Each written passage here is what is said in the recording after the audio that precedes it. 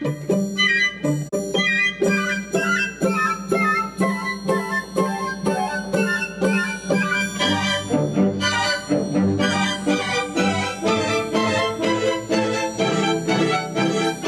was American Ballet Theatre principal dancer Isabella Boylston as Princess Aurora in The Sleeping Beauty, just one of the important roles she is featured in during the current ABT season at the Met at Lincoln Center, and she joins us now to discuss. Welcome, Isabella. We're so happy to have you here. Thanks for coming mid-season. I know how busy it is for you. Of course, yeah. Now, in addition to dancing Aurora in Sleeping Beauty, you're also in Romeo and Juliet. You're also Swan Lake, featured in Swan Lake. Do you have a favorite role this season? It's really hard to just pick one, but last week I debuted in La Fille Mal Gardée, and I would say that was definitely, it's just a beautiful love story. So I think that so far been one of my favorites. There's a lot of acting in that one too. Do you enjoy acting in your dancing? Yeah, I really do, actually.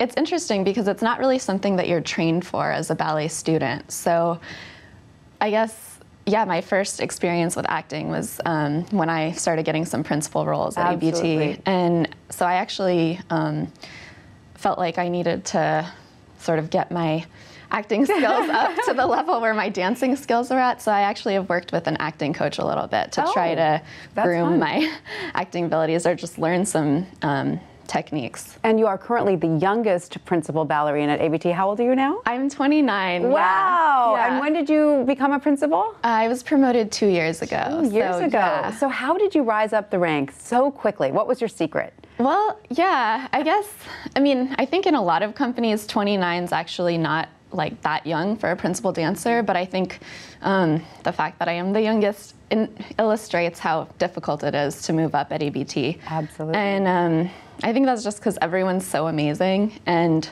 opportunities are limited, and so yeah, I just feel, I still can't believe it. I still feel 2 years later, you're like, wow, here I am. Yeah. And where did you come from? How did you first get involved in ballet, and what drew you to New York? So I'm originally from Sun Valley, Idaho, and no one in my family does ballet.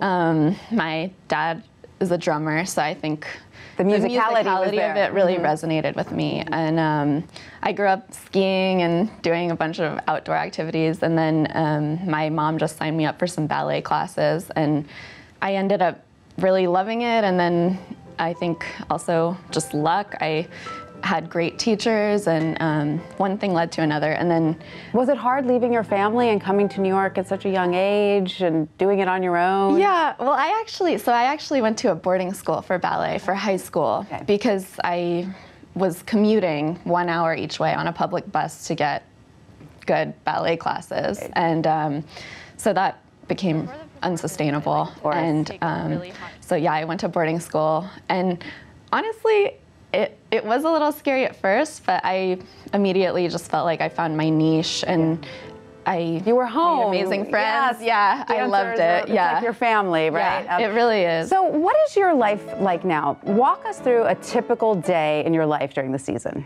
Well, I wake up usually around 9. Which is very civilized for most people. But you have to perform every night the night before. You go to bed late. So drink coffee, eat a good breakfast. I love eating eggs in the morning for some protein. And then I do ballet class, which a lot of people ask me, why do you still have to take ballet class?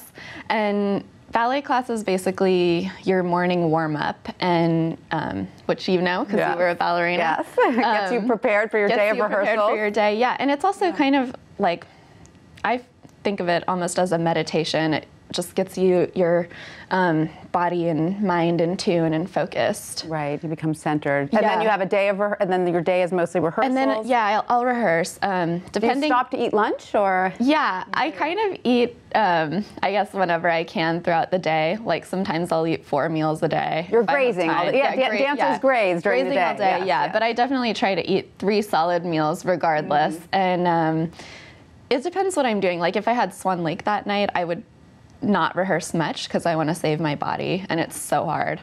So I'll take a nap and eat pasta before the show. Get that carb load get going. the carbs, and put on makeup, listen to music. I always listen to music. Do you have specific pre-show rituals that you do? Are you superstitious about it at all? A little bit?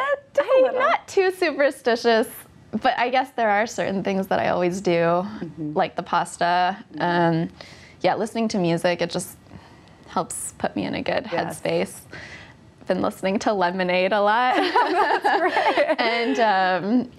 And then once you're done with your performance, you go home and relax. And once you're done with the season, do you have time for a personal life, or is your life all dancing?